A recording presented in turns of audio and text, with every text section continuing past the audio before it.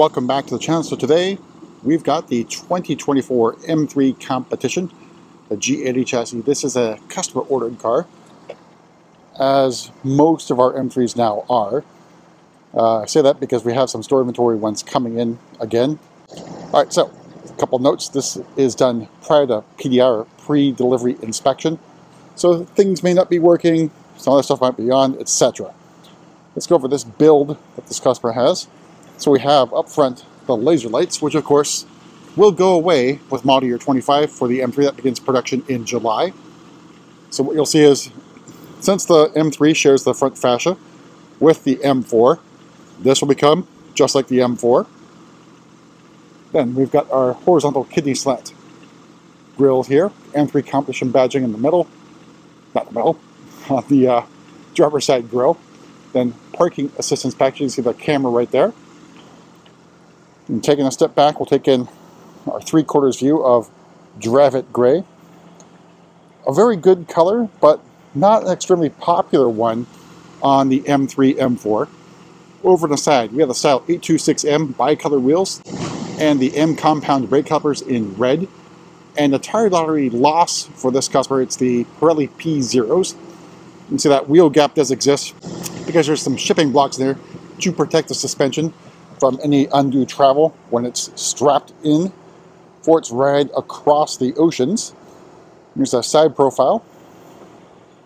We'll stop at the rear calipers, again noting that the M clip that used to be there for probably model year 22 does no longer exist. It might have been there for 23, but I can't recall at the top of my head.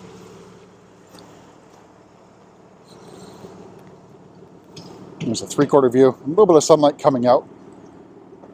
Then at the back, we have M3 competition badging high gloss black, our faux diffuser with our quad exhaust, and our gurney flap up here in high gloss black, and then standard carbon fiber roof. You can opt for a moonroof, but I think I'm probably count on one hand the amount of customers who have ordered the sunroof in either, moonroof in either M3 or M4 guys. There's that sun coming out in between rainstorms again here in California. All right, so let's go on inside and go over pricing and options.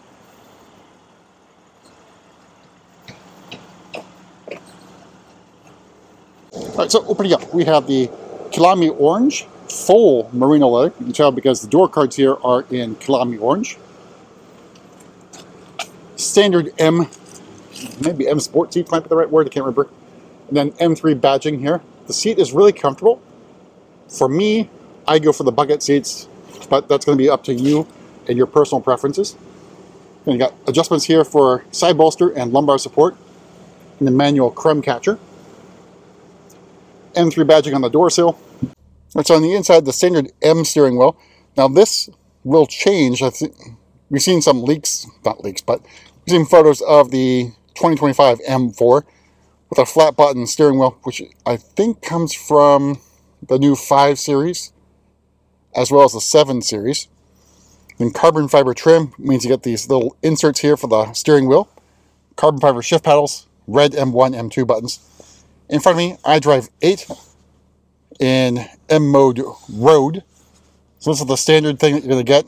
Model year 25 should have 8.5. Then up top, we've got our heads-up display. The rest of your curved display, again, prior to PDI means navigation system is not loaded up yet. Carbon fiber trim. Our embossed M emblem on the gear selector. M stitching.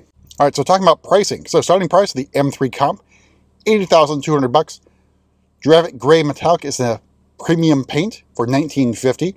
Kilami Orange full leather, another $2,300. Parking assistance package for $700. The exact package for their $1,700.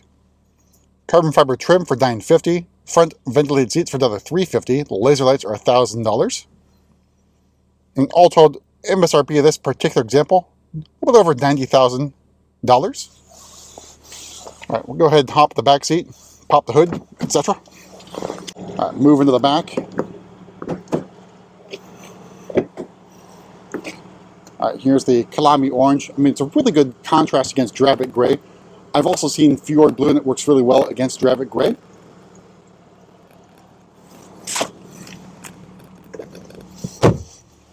All right, here's a view of the cockpit from the back seat. Then you got climate control zone in the back here for your rear passengers. USB-C charging ports at the bottom. And knee room and leg room, pretty good. And headroom, at least for most people, isn't going to be an issue for M3 rear passengers.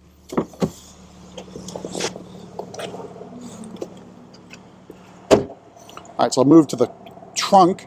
I'll note again, there's no kick to open on the M2, M3, M4, so you have to do that the old-fashioned way.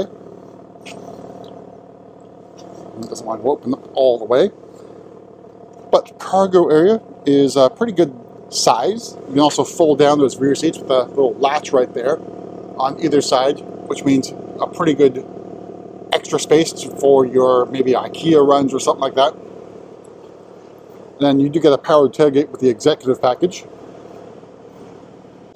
All right, make your way to the front and pop the hood.